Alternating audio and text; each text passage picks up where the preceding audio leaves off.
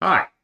Today we're going to take a little bit of a detour in our development around Lyra and talk about some new features that have been released in 5.4. So in our last video, we upgraded our Lyra project from 5.3 to 5.4. And in exploring some of the new features that are released in 5.4, there are two particular ones that I think have a material impact to go forward game design and development and will particularly impact the way Lyra is structured around animations and movements. And so I'm going to talk about one of those two called the Mover, but I also want to make reference to a great video that was already put out. So I'm not going to recreate this video, but Smart Polly put out a video, and I'll leave a link in the description below. It's only a few minutes, maybe 5-6 minutes long, I think, or maybe 10. On motion matching in the animation blueprints. And he actually uses the Lyra animations and shows how easy it is to take the Lyra animations and the motion matching in 5.4 and restructure a large chunk of how the anim blueprint works and dramatically simplifies the translation of movement into animation.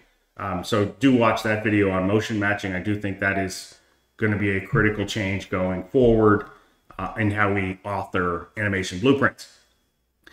The second piece of this is what I'm talking about now, this Mover, which is the start of the shift away from the character movement component.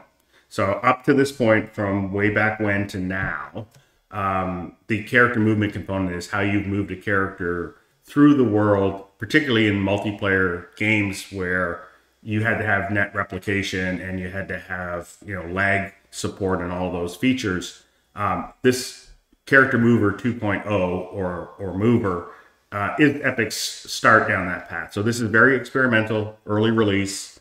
I wouldn't recommend you shift your game to it right away, but it is something to keep an eye on, maybe play around with, learn a little bit. It will change the way we code going forward. So you know this, in order to turn it on, go to the plugins, flick the on switch, restart your editor.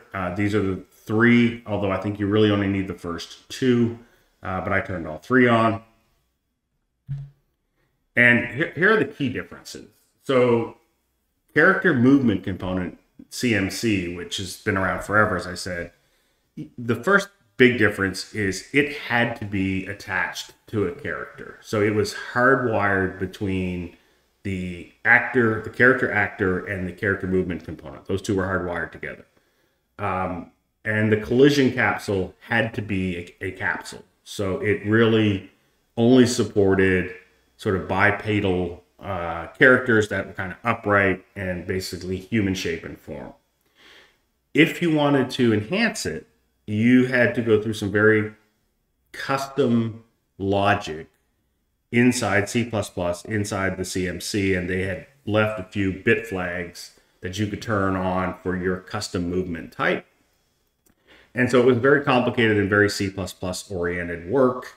And so there was a lot of workarounds done in order to not have to deal with all that complexity, but it really limited what you could do with character movement. The new component, Mover, even though the letters are the same, it is the character motion component, which is very close to character movement component. It can actually be on any actor. So it doesn't need to be a character anymore. In fact, this probably spells the death of the character class as a class in the class hierarchy, as you can attach this to a pawn and pretty much get 99% of the functionality of a character. The collision can be any type of collision. It does not need to be a capsule anymore. And the movement modes, the two things I think that are important is, one, movement modes can be managed in Blueprint instead of C++.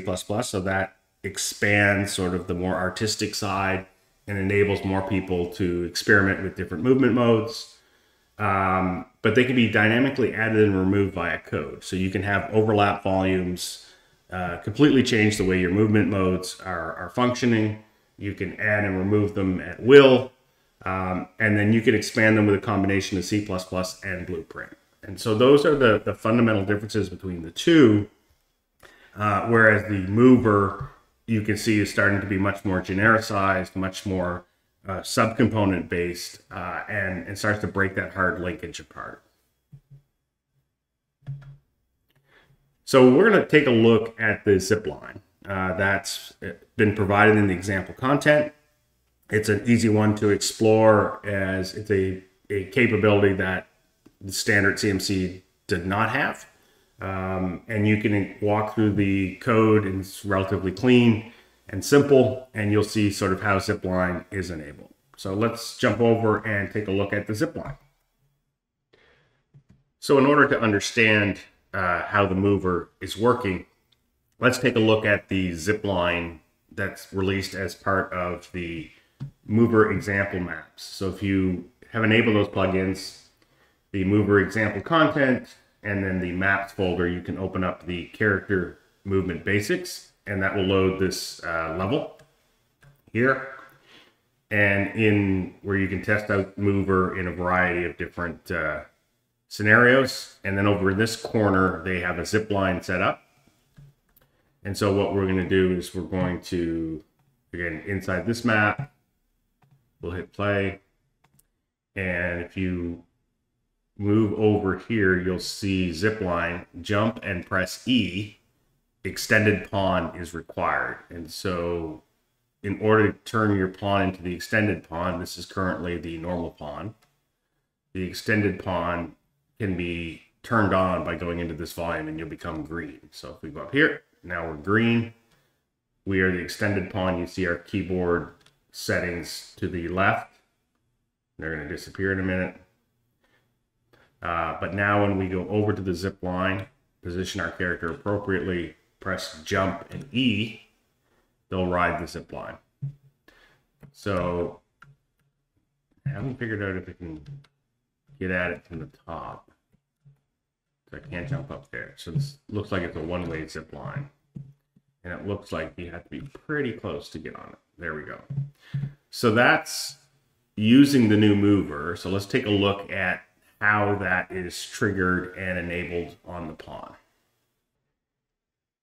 If we look at the two pawn classes that are in the example content, the Manny pawn, which is the basic pawn, and then the extended pawn. First thing to note, even though they are using a capsule, if you go into the C++ code for the mover example, they are based on pawn, not character.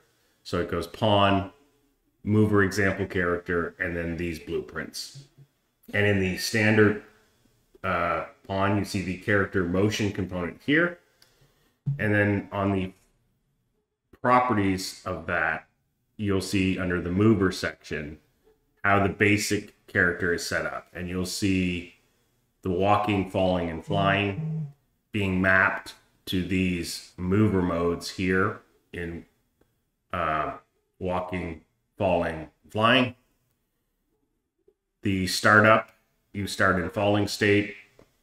And then down at the bottom here, you'll see under shared settings, this common legacy movement settings, which appears to be how they're tying the consistency between the old CMC settings and the new mover. So right now they've got a class called common legacy mover settings, where you have your ground speed, your step height, etc., that are coming, that are matching the CMC component.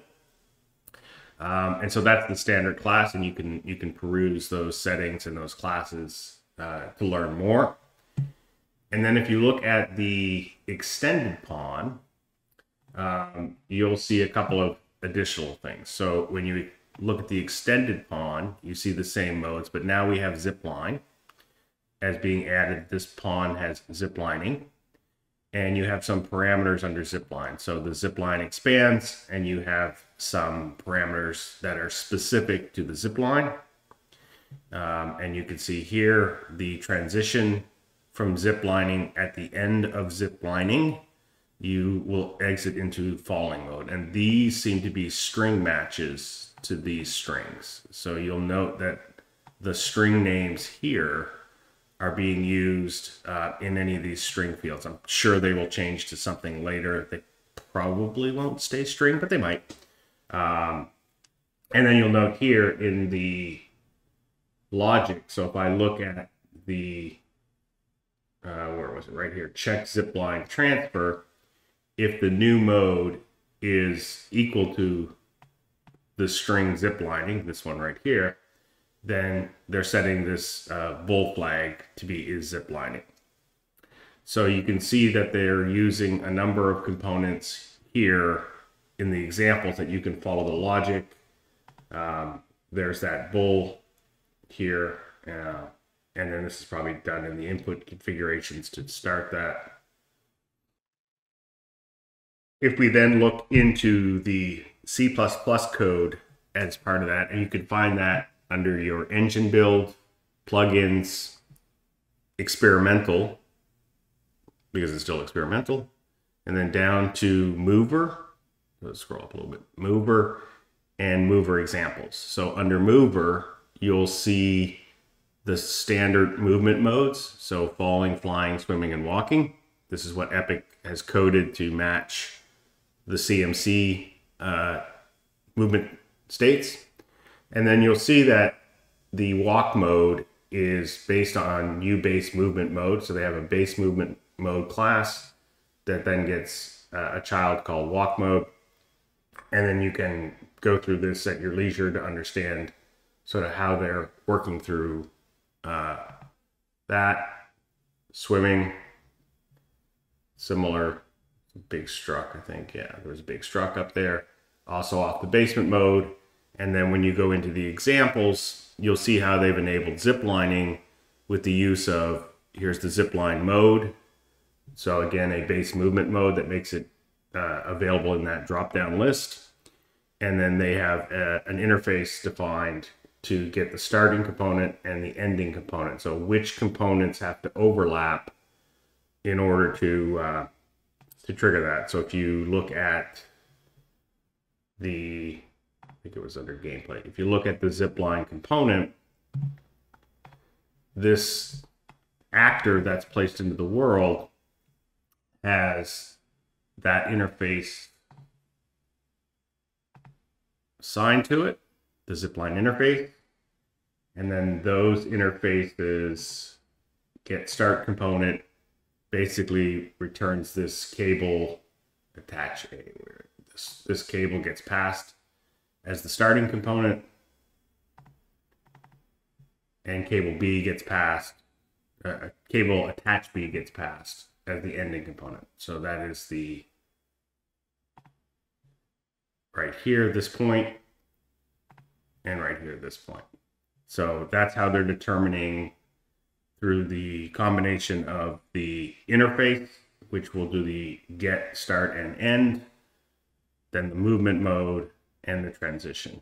All right, so you can take a look at, this is where they set the auto exit mode, but you can basically look at on trigger, the mode and the interface being the classes that are the foundation for the zip lining, and just take a look at that.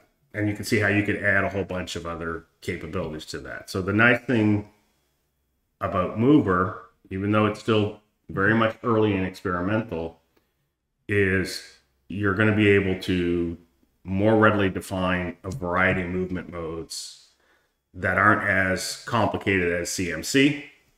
So for example, in CMC, if you're enabling gliding and swimming and falling, they are all currently, derivatives of falling. You have to manage all that logic yourself under CMC. Whereas here you'll be able to create unique movement modes for each of those, and then basically set the transition rules and the settings on your character. And then you have the ability to add and remove things dynamically through gameplay. As your game progresses, you can swap out your movement modes very quickly, very easily, and tie them to actors in world. And so I think it's going to be a much better solution. It is the very first release, so it is experimental. So it's more of an awareness as you advance your own development at this point around 5.4. That likely over the course of 5.5, etc., will be moving away from CMC towards Mover. And and that'll open up a whole new set of possibilities for development. So hopefully that's informative at least. Keep an eye on it. And between that and the new animation blueprint capabilities, I think you're going to see a very big change in the way we manage our characters through the game. Again, thanks for watching.